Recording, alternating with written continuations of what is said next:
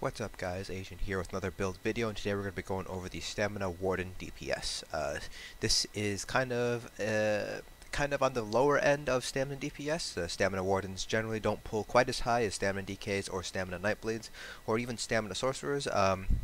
But they still pull very good DPS, at least when compared to Magicka DPS, and they do have a very nice AoE Major Fracture, Major Breach, so they do have a place in Vet Trials guilds. However, if you are in one of those guilds that go for speed runs or score runs or things like that, then Stamina Wardens generally probably aren't going to be the best choice.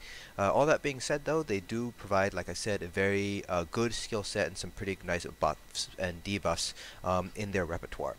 So like our other build videos, we'll be going over gear, our skill bars, our CP point distributions. We'll talk about race, attributes, Mundus stone, things like that. And then we'll top things off with a 6 million dummy parse. We're going to talk about our rotation a little bit before we do the parse, kind of get an idea of what we're prioritizing, what the rotation is going to look like, what order of skills you're going to be doing. Then we'll do the 6 million dummy parse so you guys can get an idea of what we're able to pull with a Stamina Warden.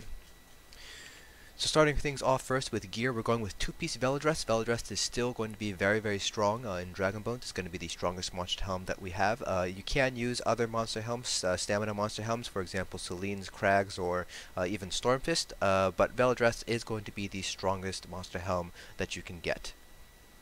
I have a heavy shoulder piece, and that's just to help give me a little bit more health, so I'm not quite as squishy in Vet Trials. So it just helps out your survivability a little bit. To me, it's more important to stay alive, to continue to do DPS, than it is to max out your DPS stats. That's coming from kind of a mid to high end rating standpoint, not quite, a top tier MC level standpoint where yes, your goal is to max out your DPS. For our first 5-piece, we're going with Nightmother's Gaze as a debuff set. This is a crafted set. It requires 6 traits in order to craft. You can ask somebody else to craft it for you, though. Most people will just ask for the materials to craft the pieces you want. There are other debuff sets or buff sets that you can use here. So for example, you could go with Sunderflame. This is going to be a heavy attack build. We are going with, I believe it's 3 heavy attacks on the front bar during our rotation, 3 or 2 heavy attacks, so we could use Sunderflame to pretty decent effect. You might be asked to use Morag Tong. Morag Tong increases the damage dealt by poison damage for everybody in the group by 10%. So it's only going to be really strong if you have 2 or more stand BKs in the group. If you only have 1 stand BK and the rest of the stand DPS are not Dragonites, then it's going to not be quite as strong. So you might not need to wear Morag Tong, but it is nice to have a set on hand just in case you're going to use it. So those are the 3 main debuff sets or buff sets that you can potentially be asked to use on your raid group. The other kind of lesser used buff set is going to be War Machine. Wardens can use War Machine to pretty good effect here. In fact, that's the set that we're going to be using today. So that is another potential option for a buff set. If you are one of these stamina DPS that gets to use 2 damage sets, then you can replace this set with something like Hunding's Rage or Briarheart. It kind of depends on which one you want. Hunding's is easier to get because it is a crafted set, but Briarheart does pull a little bit higher than Hunding's Rage when you have Briarheart weapons. For our second 5-piece, we're going with Vicious Ophidian. Vicious Ophidian is a trials set that drops from all the Kra'gh trials. We're going to go with jewelry and 2 armor pieces, just because it's easier to get VO gold jewelry than it is to get other jewelry from other drop sets. And you can't get jewelry from Nightmother's Gaze, so we're going with 3 jewelry and 2 armor pieces for Vicious Ophidian. Now you can replace this with War Machine if you would like. So basically what you would do is, if you are going to be using War Machine and you are going to be using your bear build, basically what you would do is you could basically replace Vicious Ophidian with War Machine and then keep your other debuff or damage set depending on what you want to use. So basically you just replace all the pieces with VO with War Machine, and there you have your bear build. So for our jewelry glyphs, we are going with 3 weapon damage glyphs. That's just because we are doing a lot of heavy attacks, so our sustain's not going to be that bad, so we don't have a need to use any regen glyphs. So 3 weapon damage glyphs is the way to go. For our front bar weapons, I have an axe and a dagger, but you can go with double daggers if you would like. It's kind of up to you how you want to play with that. This is our debuff set. We prefer to have our debuff set as our weapons, so it's either going to be axe or dagger of Nightmothers or Sunderflame or Morag Tong. This is just so we can maintain the Vicious Ophidian 5-piece so we can help out our sustain here. For our front hand, our main hand, we're going to go with Nirn with a poison damage enchant, and for our offhand, we're going with infused with a weapon damage enchant. And for our back bar, we're going with a Nirn Maelstrom Bow with a Double Ravage Health poison. For our race, we are a Redguard. Redguards are by far the best race for stamina DPS, closely followed behind by the Khajiit. Redguards are just better for sustain because they get a little bit more stamina than Khajiits do. They get 10% to stamina versus the Khajiit 6%. They get lower, I believe it's lower stamina regen. They only get 9% stamina regen, but their last passive Adrenaline Rush is where Redguards truly shine. It basically restores stamina for your melee attacks every 5 seconds. So that really helps out your sustain there. Khajiits are not a bad choice, followed by Bosmer for the base game. DLCs. Khajiit will outperform Bosmer. Bosmer have 21% stam regen and 6% stamina, while the Khajiit gets, I believe it's 12% stamina regen, or it might be 9% stamina regen, 6% max stamina, and 8% additional crit chance. So Khajiits do out DPS Bosmer. If you have the Imperial upgrade, you can also go with the Imperials as a race. They get 10% stamina and 12% health, so you don't have to worry about putting points into health or using a heavy piece if you decide to go with an Imperial. Their sustain is going to be a little bit lackluster because they just don't have additional stamina regen, but that's not really going to affect you too much here because you are using a lot of heavy attacks in your build. So for attributes, I have 60 points into stamina and 4 into health. I have a couple of points into health, just like with the heavy piece, so I have improved survivability here. You can go with all of your points into stamina, however, if you'd like, but if you do feel like you're having a little bit of a survivability issues, then you can shift points into health like I have here. I actually don't have a Mundus, so I'll go pick one up. I am using blue food, so max health, max stamina food. And for our Mundus, we have two options here. You can either go with the Lover or the Warrior, so I'm going to pick up the Warrior. Whichever one you choose is really going to depend on the debuffs that you get in your group. So basically you have a lot of debuff sets, options, sources of penetration for stamina. You have Night Mother's Gaze, you have Sunderflame, you have Torg's Infused Crusher or just a plain Infused Crusher, you have Alkosh, and you have Power of the Light for Minor Fracture. So if you have all those debuffs up, you actually will be over penetrating by about 200 or 300, so you don't need to put any points into piercing. In this scenario, you obviously would want to go with the Warrior instead of the Lover, because with the Lover you would be over penetrating by a very, very large margin. But depending on how many of these debuffs that you get, you might need to use the Lover instead to hit penetration cap. So remember that the penetration cap is 18,200.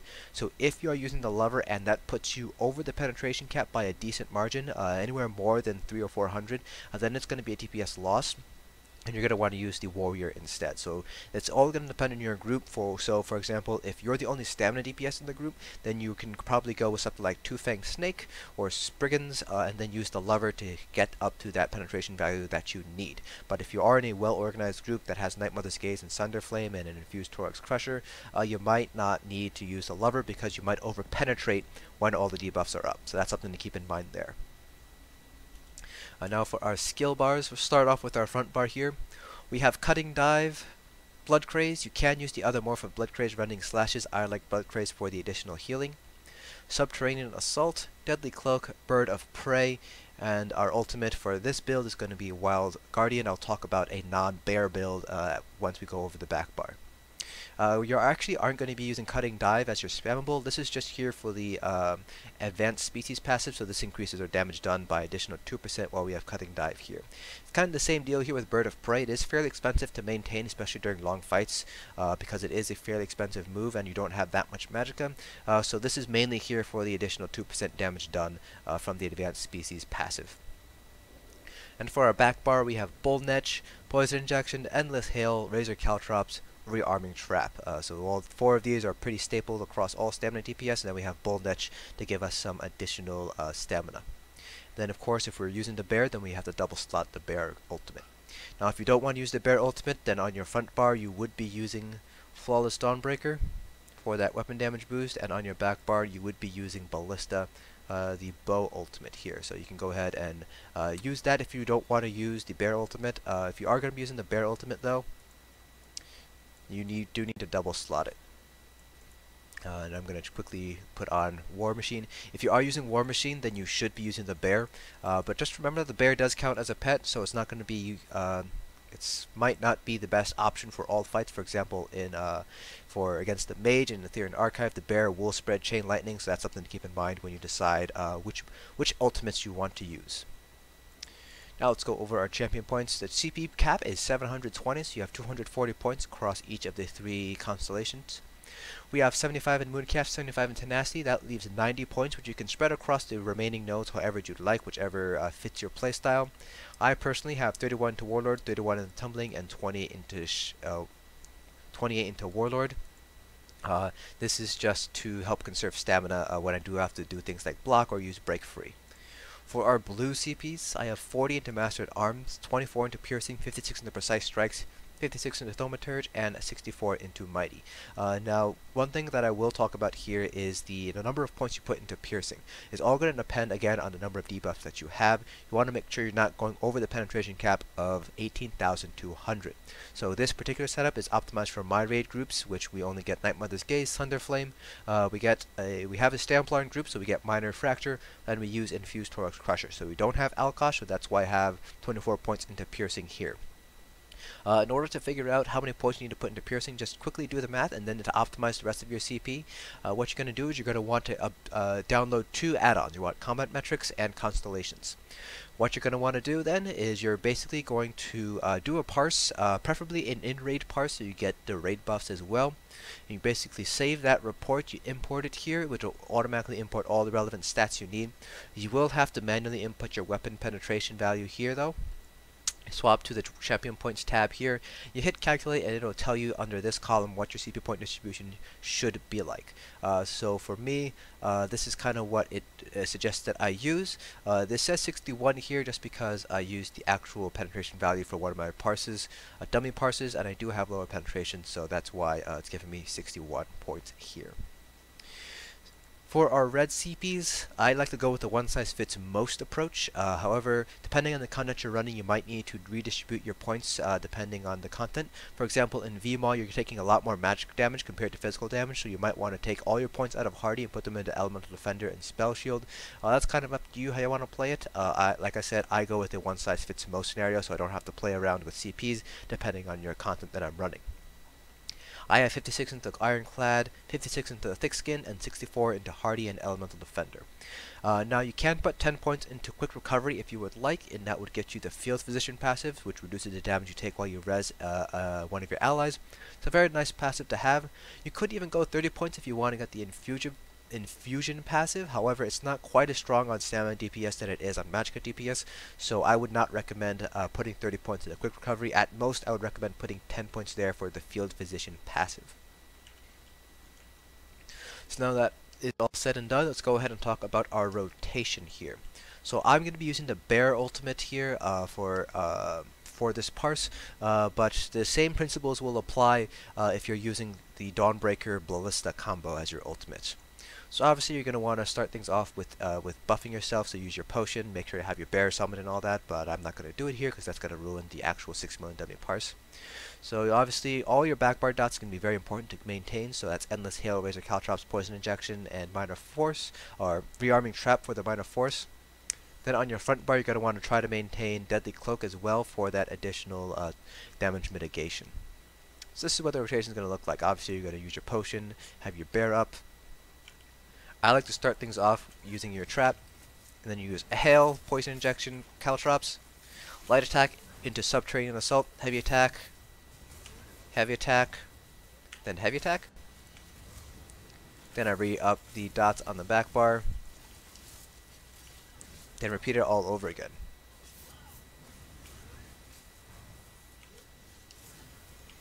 Now you will have to reapply your Betty Netch every other full rotation. Oh, that lag.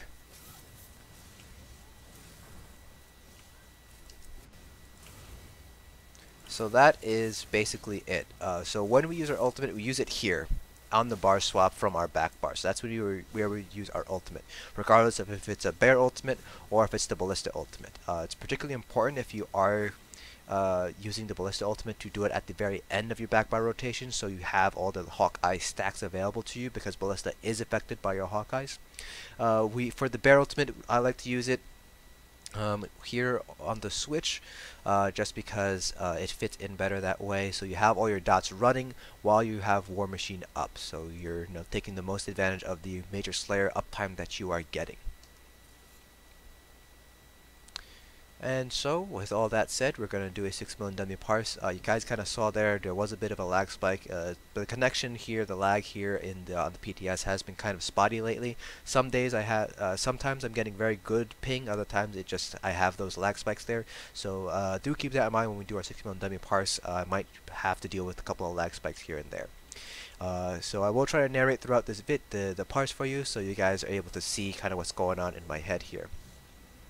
And remember, this is going to be using the bear, so it is going to be a slightly inflated parse because we are getting Major Slayer, and pet builds generally pull higher even on stamina. So just keep that in mind there. In fights where you won't be able to use the bear, you'll be using Flawless Dawnbreaker and Ballista, and using Ballista as your primary ultimate instead. The difference is fairly small. It's about 1k or so, maybe a little bit less than that from my testing. So the DPS you see here is going to be pretty comparable to that with what you can pull with a Dawnbreaker Ballista combo.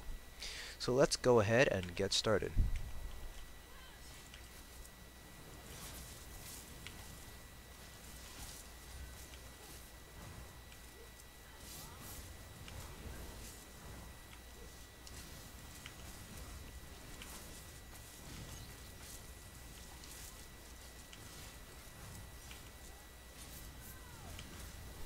So you can see here our rotation is pretty much 3 heavy attacks on the front bar. We will have to re-up our Betty Netch and use our bear ultimate. So in this situation where you have to use the Betty Netch and your ultimate, you can do a light attack into Deadly Cloak.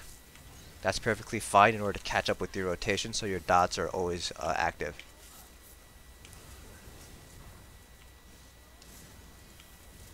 It's actually going to happen more often than not if you are using a bear build. You can see here we have to use Betty Netch and the bear ultimate.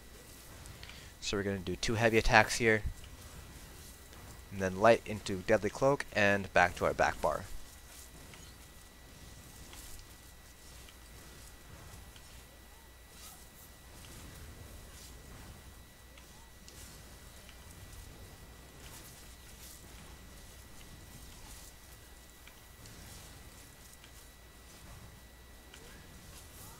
I missed the bear ultimate, so I'm going to use it here before I bar swap. So I did miss the ultimate key there, so I just used it at the end, the front bar rotation.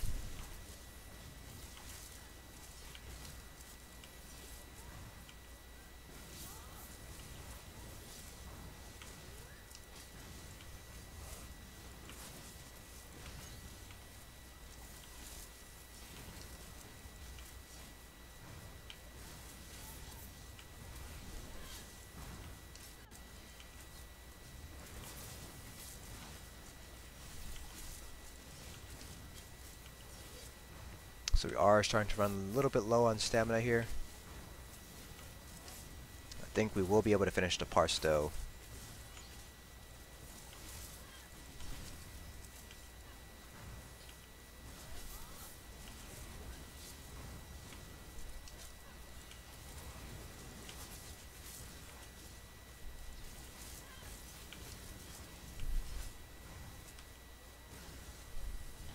So there we go, that is our 6 million dummy parse with the Stamina Warden. One other thing that I kind of want to point out here is that we do have a source of major fracture here. So you can see here, oh, bear come back, bear come back. There we go. So like I was saying, we do have a source of major fracture here with Subterranean Assault. This is the AoE fracture breach source that I was talking about, so this is very strong. Stamina Wardens are very great for trials where you have a lot of trash pulls, so that way the tank doesn't have to run around, taunt everything to get the major breach and major fracture up. The healers don't need to do LE drain on everything. You can just have your Stamina Warden just boom, hit everything with Subterranean Assault, and you have that major breach, major fracture. So our parse is going to be a little bit higher compared to some other stamina DPS classes because not all stamina DPS have a source of major fracture. So to kind of get a more accurate comparison, you want to compare this parse with, for example, Stamina Decay or Stamina Nightblade because they have a source of Major Fracture innate to their abilities as well. But again, we are also getting Major Slayer from War Machine, so this parse is going to be a little bit higher compared to a Stamina Decay and Stamina Nightblade, assuming that, of course, Stamina Nightblade is not using War Machine as well. So go ahead and take a look at combat metrics. We pulled 37.6, 37.7k, which is pretty respectable for stamina DPS. To kind of put that into perspective, a Nightblade that's using War Machine on a 6 million dummy parse, I've seen them pull around 41, 42k with no cheese. So it is short of the Nightblade by a good margin, about 3 to 4k, but it still pulls very good DPS.